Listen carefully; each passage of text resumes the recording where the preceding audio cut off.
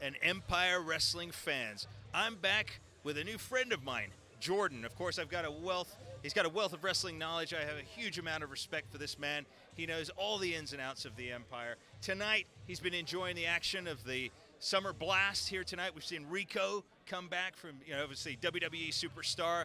And I can't help but notice this T-shirt that you've got around your neck that you just purchased. Would you share with the audience what this is? Oh, well, sure, my brother. Well, first of all, this is a brand new shirt from one of the Solution, the Great Antonio Rivers. It's sitting right over there. Okay. Cash, Venmo, and Zelle for okay. 25 bucks, all sizes. This is from the Solution, Antonio Rivers. Get his shirt now. Yeah.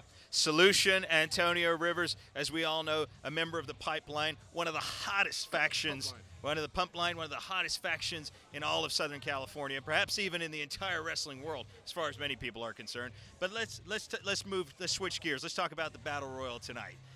Tell us your thoughts. Who's going to win? Well, first of all, I want to just say I want to check on you, make sure my friend is okay, because I saw what happened last time between you and Hector. He was kind of, being Hector. I want to make sure you're okay. Oh, I'm okay. I'm okay. Yeah, I managed to deal with that. I worked that out of my system, in my mind. Yeah, it was very traumatic at the time, but yeah, we worked through that. But the Battle Royal, I mean, come on, man. This is the EWF. Anything can happen. Yeah. We see some great fans taking a picture with the wrestlers probably in the Battle Royal right now. We see Alan Bree, former world champion, former Battle Royal winner. We see my best friend, Michael Badwolf, being him, longest running American champion. We see the Trailer King. We're gonna see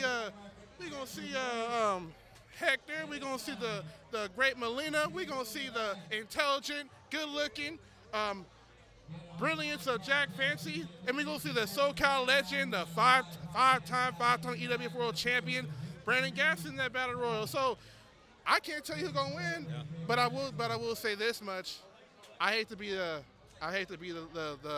little jerk in this, but my whole wrestling predictions were correct so far. As a matter of fact, you see, today for the WWE and Clash of the Castle, yeah. I predicted that Drew McIntyre would not leave his hometown the world champion because of CM Punk. And what happened? CM Punk got involved, and Dean Priest still world heavyweight champion.